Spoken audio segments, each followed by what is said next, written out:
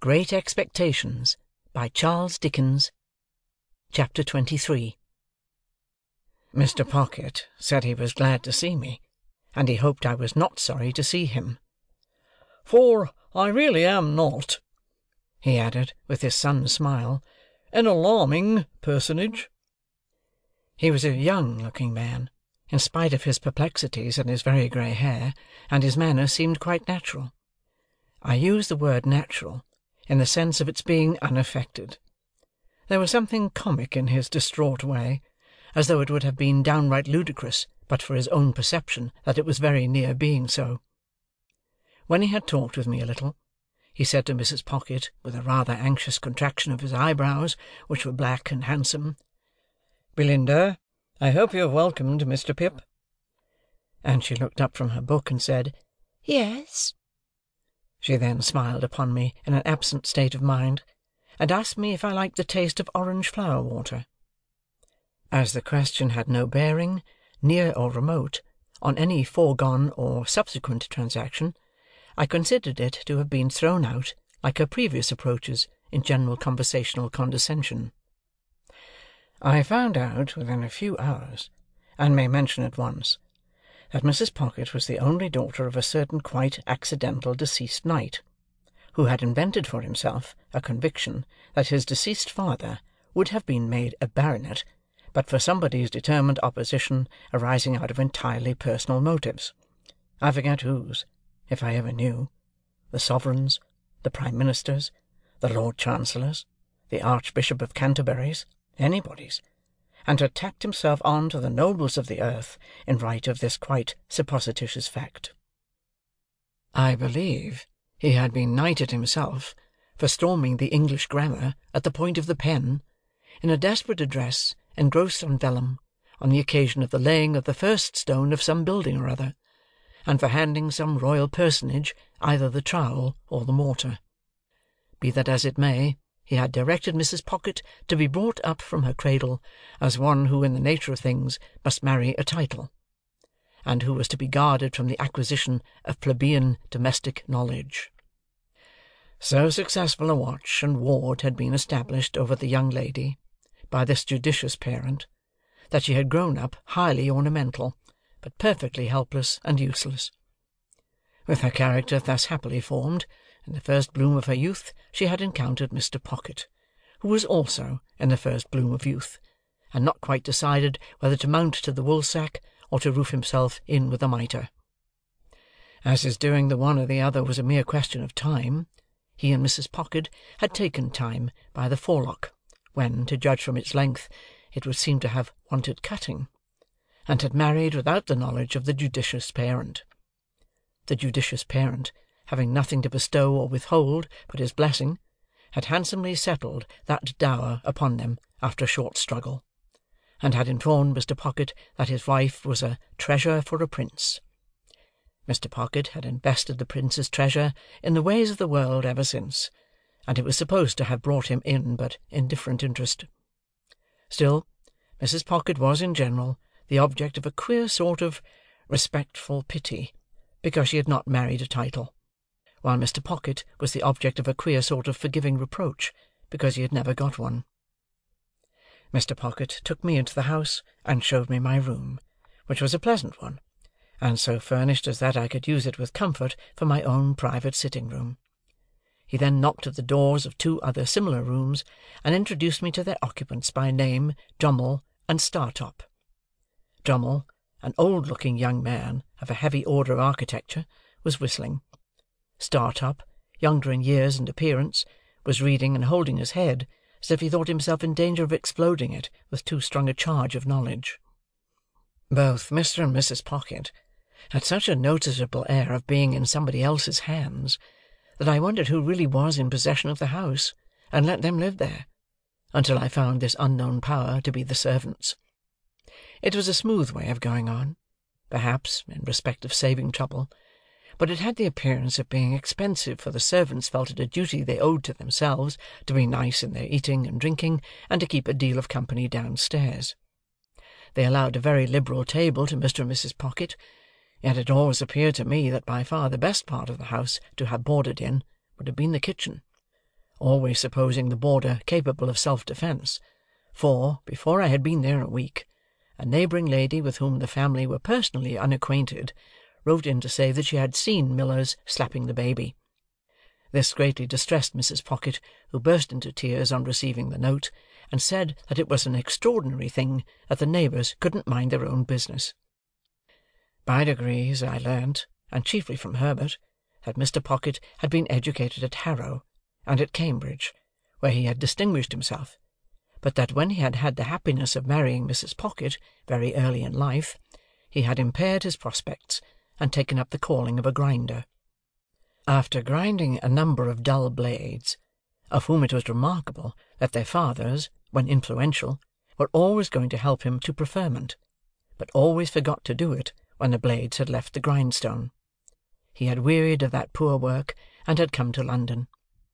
Here, after gradually failing in loftier hopes, he had read with divers who had lacked opportunities or neglected them, and had refurbished divers others for special occasions, and had turned his acquirements to the account of literary compilation and correction, and on such means, added to some very moderate private resources, still maintained the house I saw. Mr. and Mrs. Pocket had a toady neighbour, a widow lady of that highly sympathetic nature that she agreed with everybody, blessed everybody, and shed smiles and tears on everybody, according to circumstances. This lady's name was Mrs. Coiler, and I had the honour of taking her down to dinner on the day of my installation.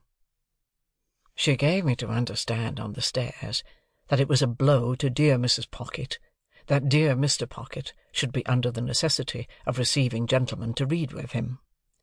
That did not extend to me, she told me in a gush of love and confidence.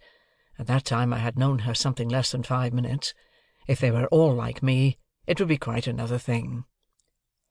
"But dear Mrs. Pocket," said Mrs. Coiler, "after her early disappointment, not that dear Mr. Pocket was to blame in that, requires so much luxury and elegance." "Yes, ma'am," I said, to stop her, for I was afraid she was going to cry. "And she is of so aristocratic a disposition." "Yes, ma'am," I said again, with the same object as before. "That it is hard," said Mrs. Coiler, "to have dear Mr. Pocket's time and attention diverted from dear Mrs. Pocket." I could not help thinking that it might be harder if the butcher's time and attention were diverted from dear Mrs. Pocket, but I said nothing, and indeed had enough to do in keeping a bashful watch upon my company manners.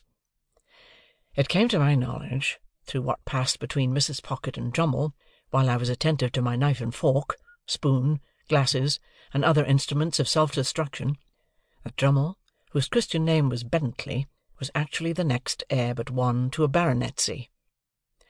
It further appeared that the book I had seen Mrs. Pocket reading in the garden was all about titles, and that she knew the exact date at which her grandpapa would have come into the book, if he ever had come at all. Drummle didn't say much, but in his limited way, he struck me as a sulky kind of fellow. He spoke as one of the elect, and recognized Mrs. Pocket as a woman and a sister. No one but themselves and Mrs. Coiler, the toady neighbour, showed any interest in this part of the conversation, and it appeared to me that it was painful to Herbert, but it promised to last a long time, when the page came in with the announcement of a domestic affliction. It was, in effect, that the cook had mislaid the beef. To my unutterable amazement, I now, for the first time, saw Mr. Pocket relieve his mind by going through a performance that struck me as very extraordinary, but which made no impression on anybody else, and with which I soon became as familiar as the rest.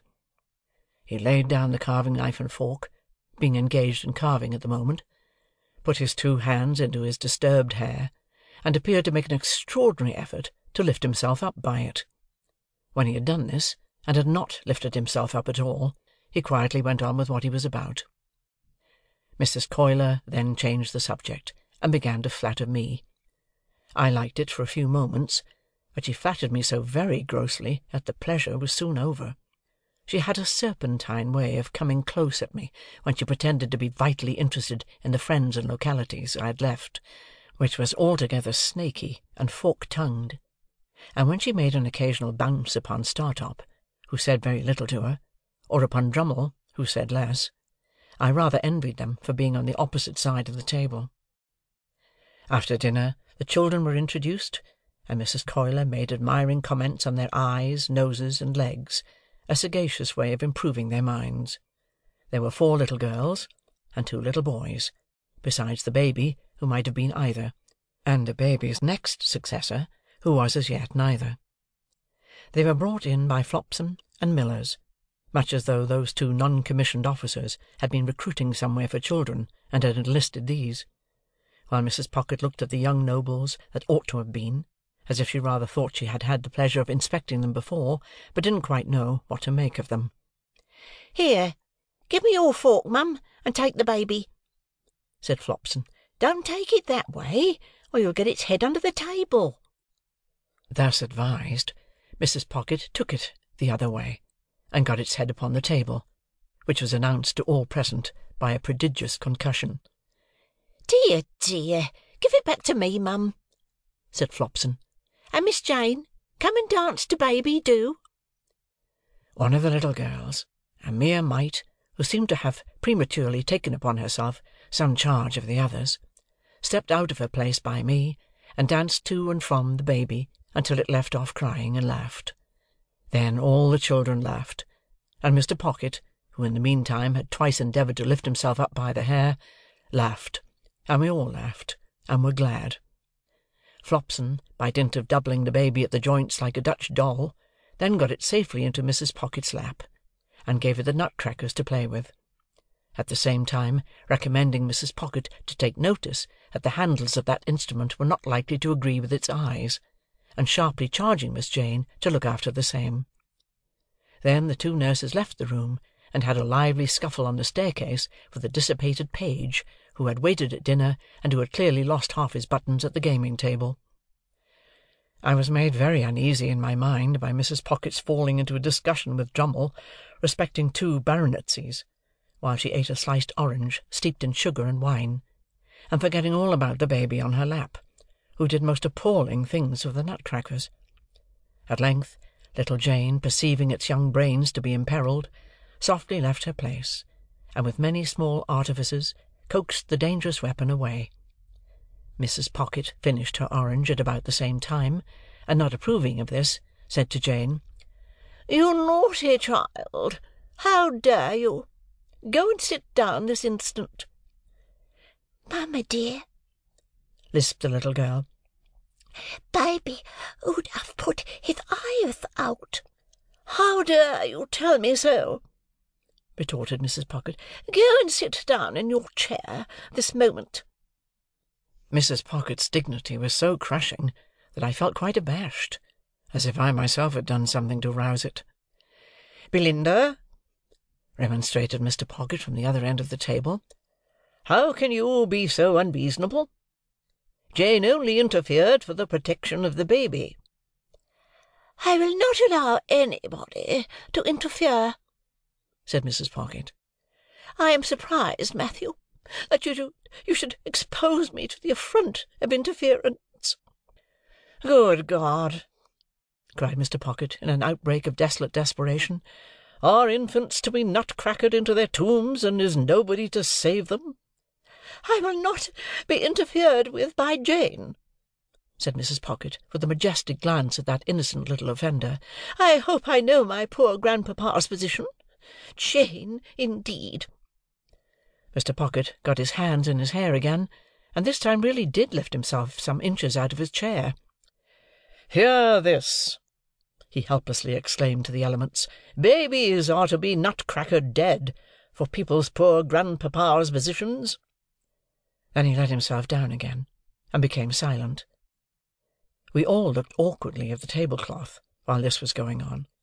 A pause succeeded, during which the honest and irrepressible baby made a series of leaps and crows at little Jane, who appeared to me to be the only member of the family, irrespective of servants, with whom it had any decided acquaintance. "Mr. Drummle," said Mrs. Pocket, "will you ring for Flopson? Jane, you undutiful little thing. Go and lie down. Now, baby darling, come with ma." The baby was the soul of honour, and protested with all its might. It doubled itself up the wrong way over Mrs. Pocket's arm, exhibited a pair of knitted shoes and dimpled ankles to the company in lieu of its soft face, and was carried out in the highest state of mutiny.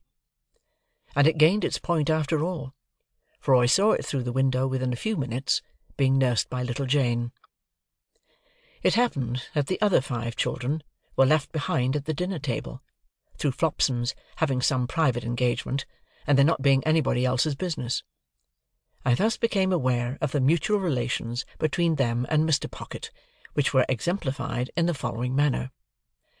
Mr. Pocket, with the normal perplexity of his face heightened, and his hair rumpled, looked at them for some minutes, as if he couldn't make out how they came to be boarding and lodging in that establishment, and why they hadn't been billeted by nature on somebody else. Then, in a distant, missionary way, he asked them certain questions, as why little Joe had that hole in his frill; who said, Pa, Flopson was going to mend it when she had time; and how little Fanny came by that whitlow; who said, Pa, Millers was going to poultice it when she didn't forget. Then, he melted into parental tenderness, and gave them a shilling apiece, and told them to go and play; and then as they went out, with one very strong effort to lift himself up by the hair, he dismissed the hopeless subject. In the evening there was rowing on the river. As Drummle and Startop had each a boat, I resolved to set up mine, and to cut them both out. I was pretty good at most exercises in which country boys are adepts, but, as I was conscious of wanting elegance of style for the Thames, not to say for other waters, I at once engaged to place myself under the tuition of the winner of a prize wherry, who plied at our stairs, and to whom I was introduced by my new allies. This practical authority confused me very much, by saying I had the arm of a blacksmith. If he could have known how nearly the compliment lost him his pupil, I doubt if he would have paid it. There was a supper tray after we got home at night, and I think we should all have enjoyed ourselves, but for a rather disagreeable domestic occurrence. Mr. Pocket was in good spirits, when a housemaid came in and said, "If you please, sir, I should wish to speak to you." "Speak to your master?" said Mrs. Pocket, whose dignity was roused again. "How can you think of such a thing? Go and speak to Flopson, or speak to me at some other time." "Begging your pardon, ma'am," returned the housemaid, "I should wish to speak at once, and to speak to master." Hereupon, Mr. Pocket went out of the room, and we made the best of ourselves until he came back. "This is a pretty thing, Belinda," said Mr. Pocket, returning with a countenance expressive of grief and despair. "Here's the cook, lying insensibly drunk on the kitchen floor, with a large bundle of fresh butter made up in the cupboard ready to sell for grease." Mrs. Pocket instantly showed much amiable emotion, and said, "This is that odious Sophia's doing." "What do you mean, Belinda?" demanded Mr. Pocket. "Sophia has told you," said Mrs. Pocket. "Did I not see her with my own eyes, and hear her with my own ears, come into the room just now, and ask to speak to you?" "But has she not taken me downstairs, Belinda?" returned Mr. Pocket, "and shown me the woman, and the bundle too?" "And do you defend her, Matthew?" said Mrs. Pocket, "for making mischief?" Mr. Pocket uttered a dismal groan.